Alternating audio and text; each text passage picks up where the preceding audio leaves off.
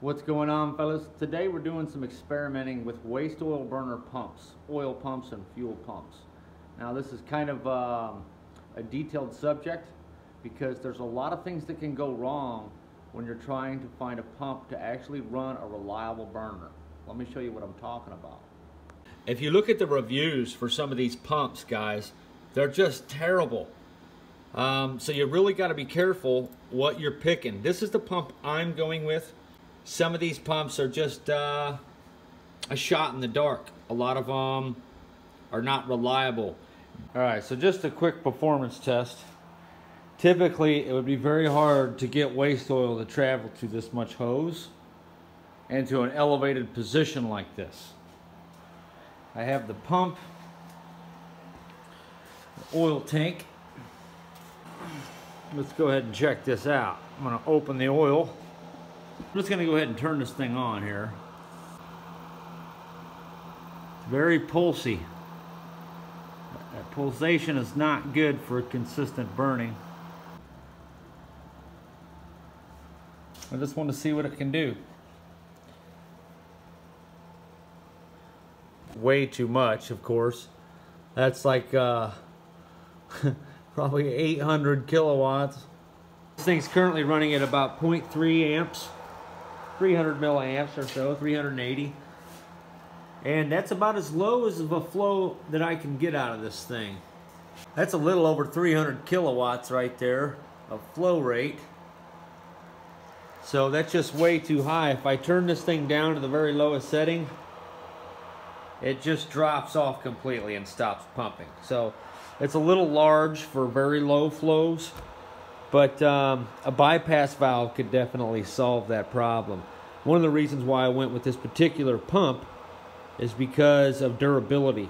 So this is a $40 pump.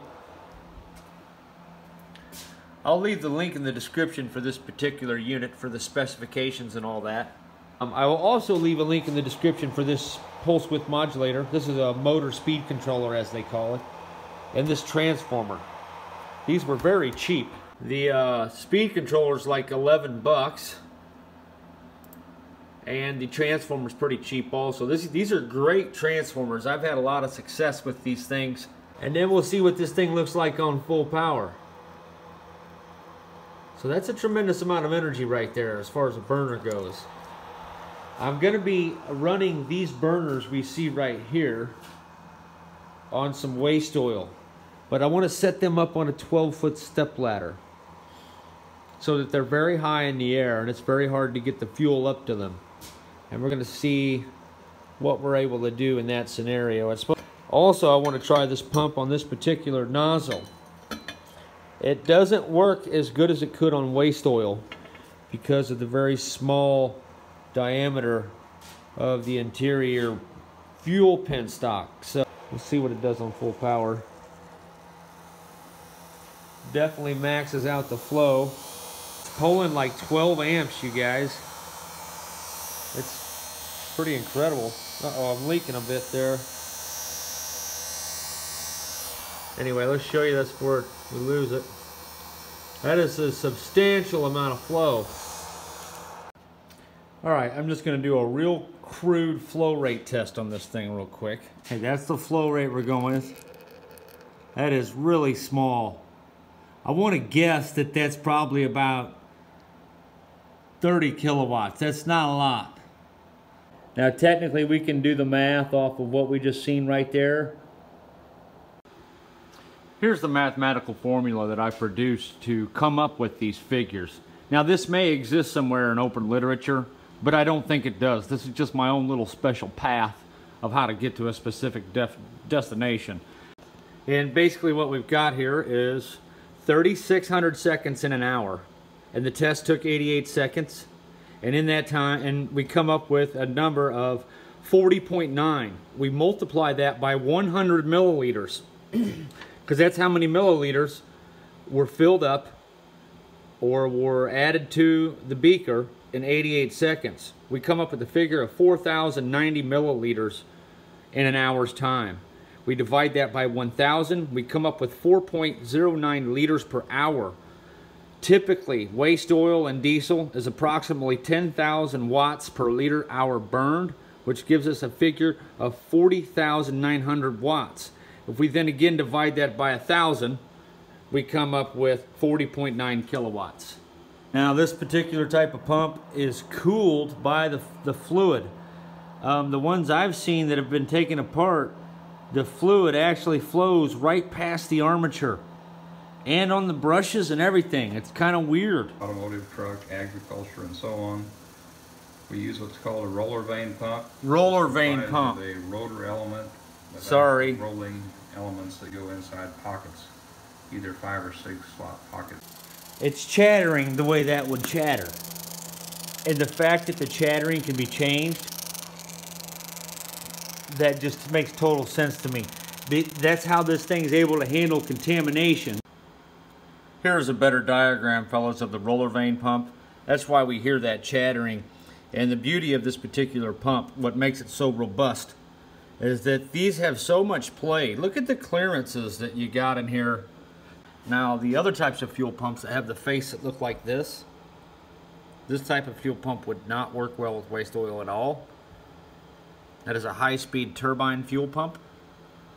So, there you have it. I'm very glad to see it pumping this extremely small amount. I'm going to go ahead and crank it up here to full power and see what it will do. Sure hates that. It's 13 amps and it sounds miserable. I think it's definitely one of those roller impeller versions. Oh man, this thing's a brute. Let's check it out here.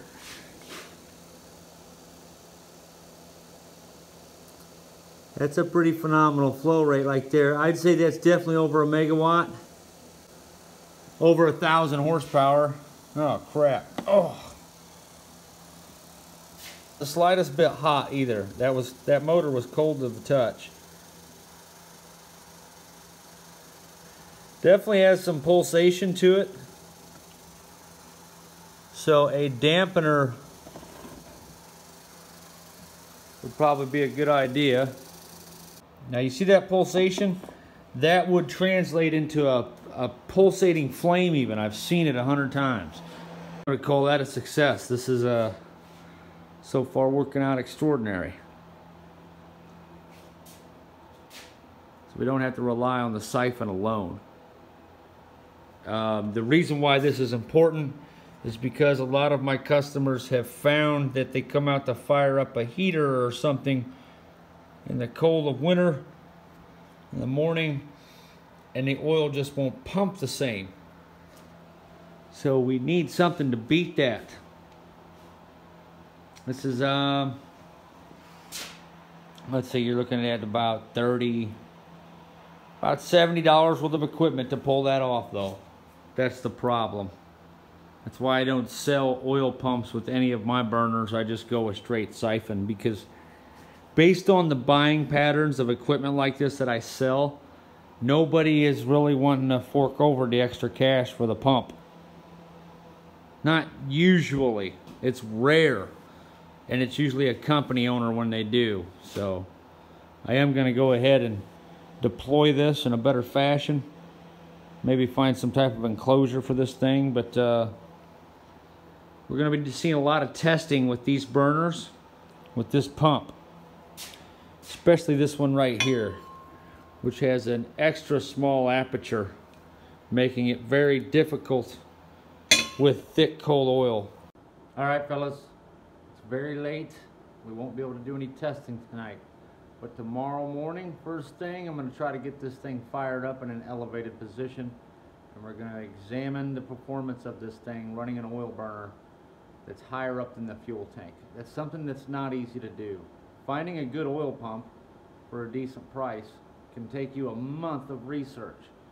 Trust me, I know. Where do you think we ended up here from? Now you can just go out and buy a $300–400 oil pump made specifically for pumping oil or heating oil, but that ain't how I roll. It's very hard to do that. You don't necessarily need a gear pump to pump oil. I find that these fuel pumps are doing a fairly suitable job. I am going to be doing some endurance testing, and I'm going to run one of these things for like a year, and we're going to come back to this video, and a year later we'll have a video on this very pump to see how it survived. I'm probably going to be doing a tear down also. We got to see what's going on with the commuters inside this motor, what type of buildup and filth gets in there and stuff like that. Definitely going to need to be filtering this waste oil before it's used.